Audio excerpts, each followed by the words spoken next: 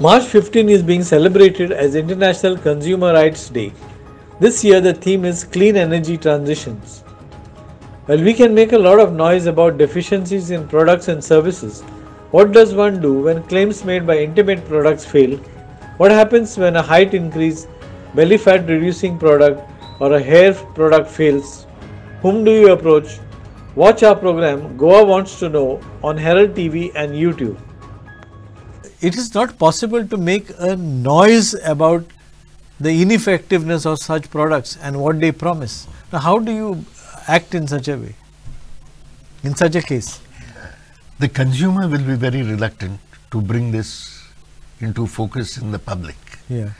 Because when you talk about, breast enlargement or paunch reduction or increasing hair growth on the skull, these are not things that people like to talk about socially. Yeah. Or even privately between friends, there is a great reluctance. Yeah. Here I am afraid government and consumer organizations have to come in with a heavy hand. But you feel that there is no solution to this, or is it the government has to do strict enforcement? That's right.